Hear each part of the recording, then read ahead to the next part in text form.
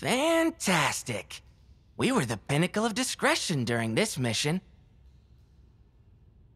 I didn't think someone was stupid enough to commandeer an old hideout from the Port Mafia. But I'm not surprised. It's a shame that your reconnaissance turned into a firefight, but it can't be helped at this point. Good job getting the information we needed. I wouldn't have had the patience to deal with the encryption software and computer stuff. Getting their files and assets is going to be greatly beneficial in the long run. It would have been nice to keep those guys around to get more out of them, but that's more on me than on you. Besides, they would have been put down eventually. Hey, this was a hard-fought victory for you. Don't go beating yourself up over getting caught. You were one person against 20. I'm impressed how well you did, despite not being gifted. That makes you all the more impressive. But it really pisses me off that the boss did this to you. Seriously, one person against a whole hideout for a wannabe crime lord? A stakeout always requires backup, and yet he wanted you going solo. You're not one of the grunts anymore, but you're definitely not as strong as someone like Akutagawa either. A guy like him could have cleared this place out without having to lift a finger. And you were expected to sneak in, hope you didn't get caught, and fight your way out if you needed to? That's some shit, if you ask me. The boss must have really wanted to test you, if he thought you could have handled this all on your own. It's not like your loyalty to the Port Mafia was ever in question, so maybe he just wanted to see if you'd fail. You never really know with someone like Mori, sadistic prick. All right, you're in rough shape. Give me your coat, the thing's shredded anyway.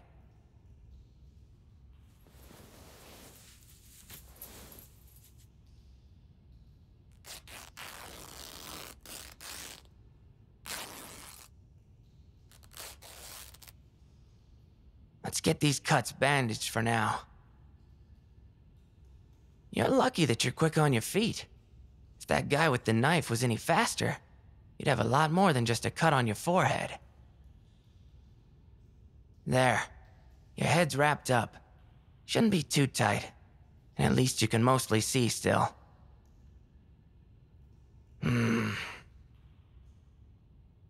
What? I didn't say anything. You can drop the question, don't bother asking again. It's stupid anyway. Oh, fine. It's just that, with your head wrapped up like that, you remind me of someone I don't really want to remember. At least you're better company than he ever would be. Happy? Good. Now keep your arms supported like that. Let's make a proper sling for you until you can get to see the doctor. I'd offer to pop your shoulder back, but I'd rather leave that to a professional. It's not the best of first aid ever, but it'll hold up until we get back to headquarters. You know, you're pretty tough. I'd be surprised, but considering you're one of my best people, I'm really not. Though, just because you could handle a little scuffle, doesn't mean I want you out in the field like this too often. Yes, you're capable, but you're better suited in other situations. Come on, let's get out of here. I'd rather we leave now than deal with the police. I doubt anyone would come around here in the middle of the night, but it's better safe than sorry. Our ride should be here to pick us up anyway.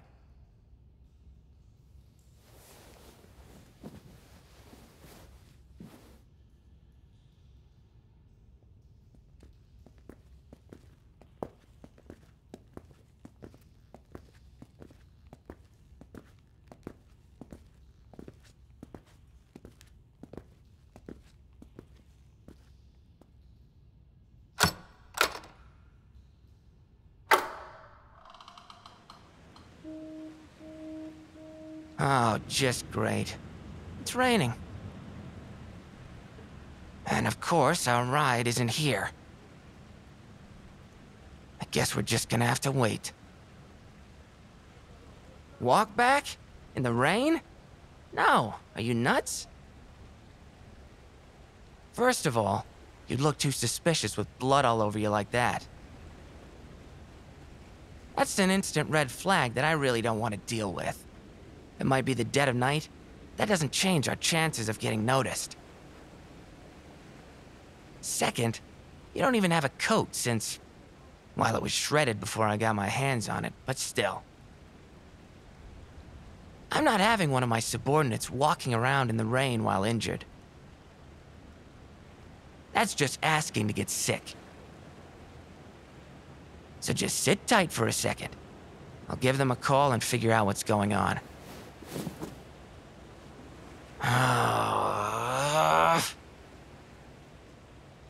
Yeah, that makes sense. No signal right by the water.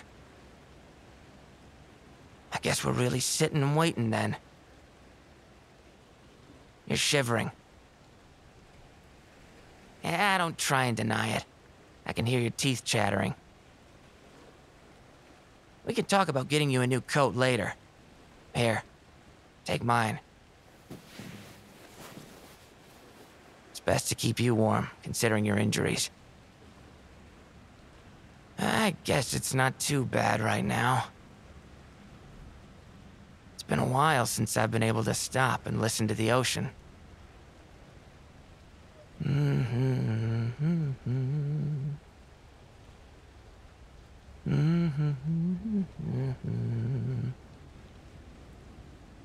And when night having fallen, I convinced myself that the world is somewhat like the sea.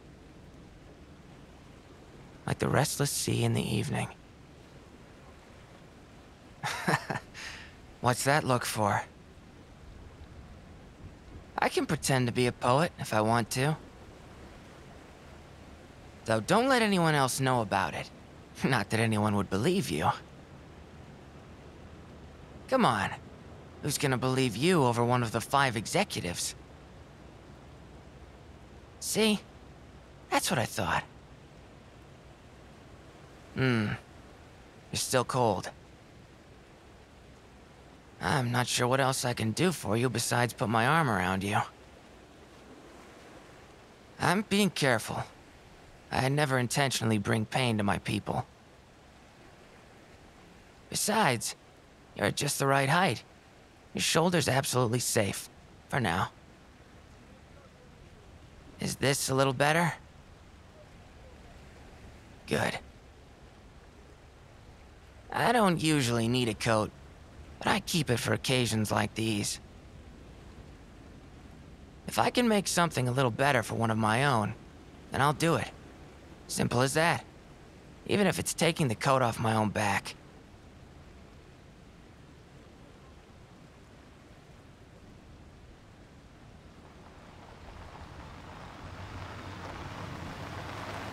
Hey, here's our ride finally. Let me get the door for you.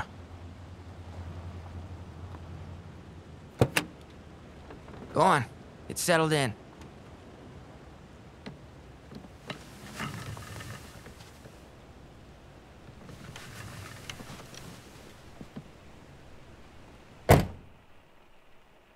What are you trying to do? Why are you removing the coat? Return it? Why would you do that? Keep it. I've got plenty, and you're the one in need of a good coat right now. So I insist. Hang on to it for now, and let's get back already. Hey, small talk isn't really my thing, so let's get down to business, shall we? If you liked the audio, give this a like and subscribe to the channel. There's exclusive content on patreon.com/Anigomi, so give that a look if you're interested. Head over to Anigomi.com/commissions, where you can get exactly what you're looking for. Until next time, see you around.